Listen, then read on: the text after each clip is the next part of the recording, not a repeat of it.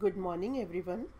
I am Dr. Kalpana Sharma, Associate Professor, Department of Zoology, S.P.C Government College, Ajmer. बच्चों, मेरे last lecture में मैंने आपको केमिकल कंट्रोल या रासायनिक कंट्रोल और इंसेक्टिसाइड फॉर्मुलेशंस के बारे में बताया था। आज मैं आप लोगों के साथ various type of appliances used in the application of insecticides के बारे में डिस्कस करूँगी।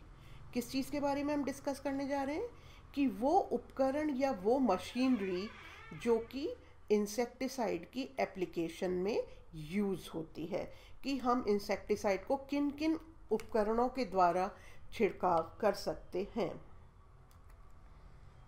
So my topic for today is appliances used in application of insecticides. For the effective control of pests infesting crops in fields or grains during storage, different types of insecticidal appliances or machinery are used. They are depending upon habit and habitat of the pest, type of crop and area to be treated. बहुत सारी insecticides का छिड़काव करने के लिए या फसलों को नुकसान से बचाने के लिए हम वेरियस टाइप की इंसेक्टिसाइड का इस्तेमाल करते हैं, और उनके इस्तेमाल के लिए हम इंसेक्टिसाइडल मशीनरी या उपकरण काम में लेते हैं। ये किस तरह का उपकरण किस तरह के इंसेक्टिसाइड को छिड़कने के काम आएगा, वो किस पे डिपेंड करता है? Habit and habitat of the paste, type of crop and area to be treated. The appliances used in application of insecticides are sprayers, dusters and fumigators. इस स्लाइड के अंदर क्लासिफिकेशन ऑफ अप्लायंसेस दिखाया है कि किस तरह के अप्लायंसेस होते हैं और किस तरह उनकी यूटिलिटी है। तो बेसिकली 3 तरह के अप्लायंसेस होते हैं: स्प्रेयर्स, डस्टर्स एंड फ्यूमिगेटर्स। अब स्प्रेयर, डस्टर और फ्यूमिगेटर्स के भी वेरियस टाइप्स होते हैं। तो स्प्रेयर्स कितनी तरह के होते हैं? स्प्रेयर्स होते हैं 2 तरह के, hand operated sprayers and power operated sprayers. जो हाथ से छिड़काव करने के काम आते हैं वो हैंड ऑपरेटेड होते हैं, और जिनके लिए पावर का यूज़ होता है वो पावर ऑपरेटेड स्प्रेयर्स होते हैं। इसके अलावा डस्टर्स भी 2 तरह के होते हैं, hand operated dusters and power operated dusters. फ्यूमिगेटर्स भी 2 तरह के होते हैं, साइनोगैस पंप एंड सॉइल इंजेक्टर। आज के लेक्चर में हम लोग स्प्रेयर्स के बारे में बात करेंगे। तो स्प्रेयर्स जो हैं, हैंड ऑपरेटेड स्प्रेयर्स जो हैं, वो 7 तरह के होते हैं। कौन कौन से हैं? Number 1 atomiser, number 2 compressed air sprayer, number 3 pressure retaining knapsack sprayers, number 4 knapsack sprayer, number 5 foot sprayer, number 6 rocker sprayers and number 7 stirrup sprayers. इसी तरह पावर ऑपरेटेड स्प्रेयर्स जो होते हैं वो 3 तरह के होते हैं। वो कौन कौन सी टाइप्स हैं? Number 1 low concentration high volume sprayers, number 2 high concentration low volume sprayers and number 3 is the mist blower.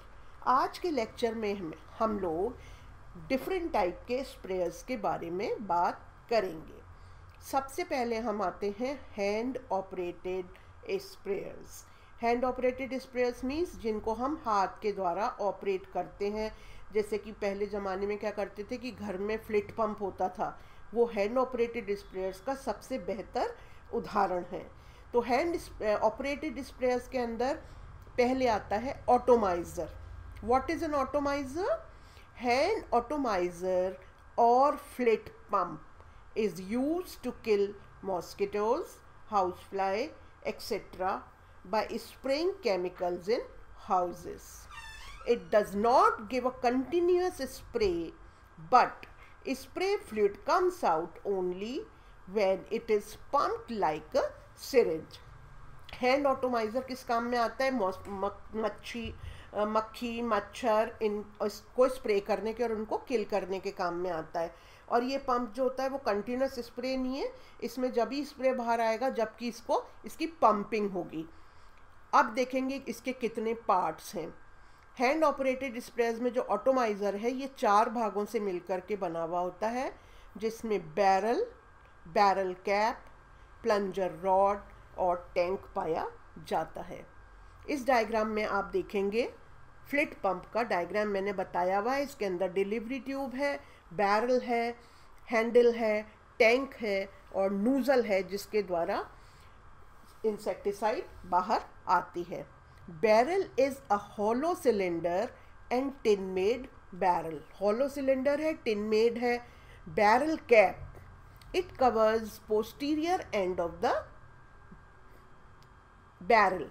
पीछे की तरफ जो होता है वो एक बैरल कैप लगी रहती है, through which plunger rod moves, जिसके थ्रू प्लंजर रॉड को आगे पीछे धकेला जा सकता है। Filled with leather valve on the anterior and. Plunger rod के एंटीरियर एंड के ऊपर तो लेदर वाल्व होता है। फिर है tank it is rounded with ½ pound capacity. इसका टैंक कितनी कैपेसिटी का होता है? ½ पाउंड का।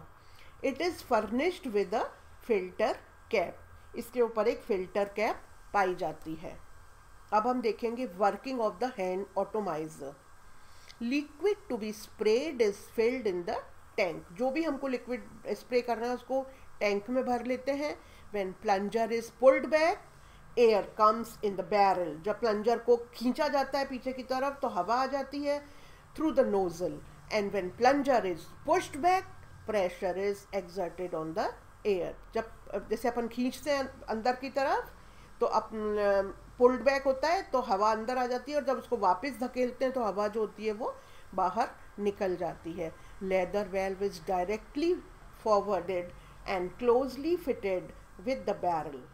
Half portion of the nozzle is surrounded by the delivery tube. Air of the delivery pump also goes out with the air of the barrel, thus resulting in vacuum in the delivery tube. This vacuum is occupied by the spray liquid which is thrown out in the form of thin mist. Second number पे आता है compressed air sprayer. Compressed air sprayer is generally used to spray the field crops and trees. किस काम में आता है? या तो फील्ड क्रॉप्स पे छिड़कने के या पेड़ों पे छिड़कने के काम में आता है। It is operated by a single man and functions like a stove और Petromax. It is available in 2, 3 और 4 गैलन कैपेसिटी। 2, 3 और 4 गैलन कैपेसिटी होती है इसकी। और इसके निम्न भाग होते हैं। कौन कौन से भाग होते हैं? इसके 2 भाग होते हैं, पंप और टैंक। देखिए यहाँ पे कंप्रेस्ड एयर स्प्रेयर है, इसके अंदर एक तो टैंक है और पंप। टैंक और पंप होता है। पंप, अब पंप कैसा होता है इसका? It is filled between the upper end of the tank and hang inside it. Pump has handle, plunger spring visible outside of the tank. Barrel होता है, barrel has got a leather valve and ball valve which are found inside the tank. Function of the ball valve is to check the incoming of air which is filled back into the tank. Tank के बारे में description देखते हैं कि tank कैसा होता है। It has a cylinder shape with the upper end convex and made of brass or copper. इसका टैंक कैसा होता है? सिलेंड्रिकल होता है, कॉन्वेक्स होता है और किसका बना हुआ होता है? ब्रास का या कॉपर का बना हुआ होता है। Pump is fitted in the middle of the tank. Pump कहाँ पे होगा? इसमें टैंक के मध्य भाग में स्थित होता है। Sprayer liquid is filled through a small opening and covered by a filter cap situated on the upper end of the tank. Pressure gauge is attached close to it, meant to determine the pressure of air inside the tank. Bottom of the tank is connected with other tube, which is a lens. Former tube is called delivery tube and runs parallel to the bottom. A cut-off cork is placed between the joints of tubes to check flow of spray liquid. Stand keeps the tank in right position. Here you can see the discharge line for sprayers, where you can see here it is a nozzle. इसमें से हवा अंदर की तरफ जाती है और spray बाहर की तरफ आता है. ये पीछे की तरफ एक ट्रिगर हैंडल है, ऑपरेटेड लिवर है, इसको दबाते हैं तो वो सारी जो इंसेक्टिसाइड है वो बाहर की तरफ मूव करना शुरू कर देती है. यहाँ पे वाल्व है जो कि वापस दोबारा से नहीं जाने देता इंसेक्टिसाइड को और हवा को. यहाँ पे स्ट्रेनर है जहाँ से छन के इंसेक्टिसाइड बाहर की तरफ आती है. अब देखते हैं working. Before spraying approximately 3/4 liquid is filled in the tank. Spray करने से पहले टैंक को 3/4 तक भर लेते हैं. Pressure is developed by pumping the level of 55 to 60 psi. Pressure कितना भर लेते हैं उसके अंदर? 55 to 60 psi तक. Sprayer is filled on the back of the operator with the help of the buckets, straps, hooks and waste plate. Cut-off cork is opened to fill the spray liquid in the form of spray of the liquid. Other cut-off cork is fitted at the base of the extension rod, which is opened, and thus the spray liquid is thrown out of the nozzle. The next one is the pressure retaining knapsack sprayers. Pressure retaining knapsack sprayers के बारे में discuss करेंगे. ये क्या हैं pressure retaining knapsack sprayers? These pumps are generally called battery sprayers. इनको हम क्या कहते हैं? Battery sprayers. Because at a time more than one tanks are used. इसके अंदर एक से ज़्यादा टैंक यूज़ होते हैं and depending upon the number of operators available with one charge pump. This is so because the charge pump is always necessary to charge the pump both with air and liquid. In pressure retaining knapsack sprayers के अंदर pump को दो बार charge किया जाता है, एक बार तो हवा के लिए और दूसरी बार लिक्विड के लिए. The tanks are not provided with a filter hole. Tanks के अंदर फिल्टर होल नहीं पाया जाता. It has a valve box at its bottom having an inlet and outlet. It has 3 valves. इसके अंदर 3 वाल्व पाए जाते हैं. Intake valve, air check valve and liquid check valve. First the air is charged into the tank by the charger pump. पहले हवा को charge किया जाता है चार्जर पंप के द्वारा. To pressurise the tank to 40 to 50 psi. कितने pressure से चार्ज किया जाता है? हवा को 40/50 psi से. Then the same charge pump the liquid is charged raising the pressure to 100/110 psi.